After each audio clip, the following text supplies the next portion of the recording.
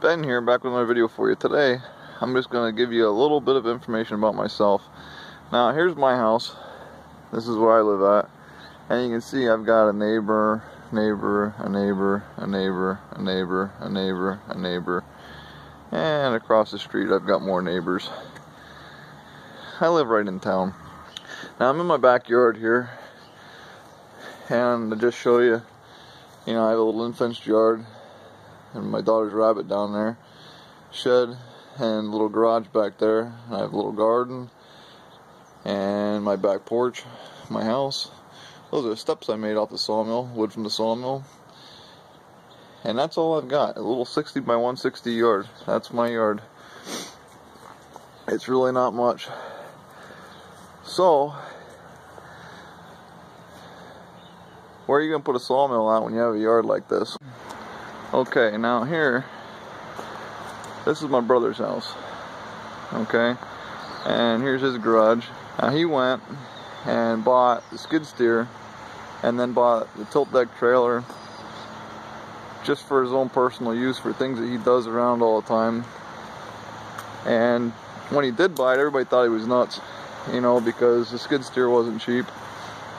I couldn't tell you how much he paid for it, and he started out with just a skid steer, and he had 2 buckets and a little backhoe attachment for it. And he's dug a lot of holes for a lot of people, and he's done a lot of things. And every time somebody needs it, all of a sudden the crazy idea of getting a skid loader wasn't so crazy of an idea.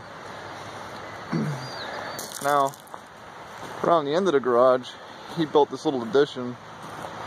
And then when we got the sawmill, we built just a little lean-to on the end for the sawmill. And I have a little doorway there to go into it. And then around the other end of the garage is my sawmill. I went through the idea of buying a sawmill, and I said to my brother, we're always buying lumber. What do you think about buying a sawmill? And I think he thought I was nuts. But I think as the idea sat in, he said, we could always get logs.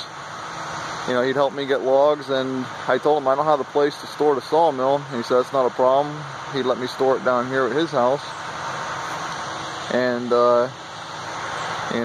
he's got the yard in the area, so that's where I store all my lumber. I've gone through this before. I make you sick spinning you around here, but all the logs, got stacks of lumber out there, and, the sawmill's here. So there's the buzz saw. I don't have the blade on yet. Still a work in progress. And the sawmill. And all the slab wood and everything else and all the mess I've made out here. And he has no problem with, me making a mess with his skid loader and borrowing his equipment and borrowing his trailer and using his land to put my sawmill on. I'm going to give my little bit of thanks here and say thank you, Lyle, for all your help and letting me put the sawmill out here at your house. If it wasn't for you, I wouldn't have a sawmill. And for everybody else out there watching, I just want you all to know, I don't have a whole lot of family, and the little bit that I do have, I really appreciate. So,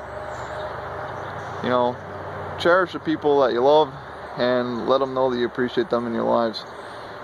Life's short, so I'll put that out there. That's all I really got for this video. I just wanted to explain my situation a little bit, and I always say my skid loader, or, my trailer, or my this or my that. It's not mine, it's my brother's, but, that's just the lingo, that's just how I say it, it's just how it is, so forgive me for that, and I'll catch all you guys next time.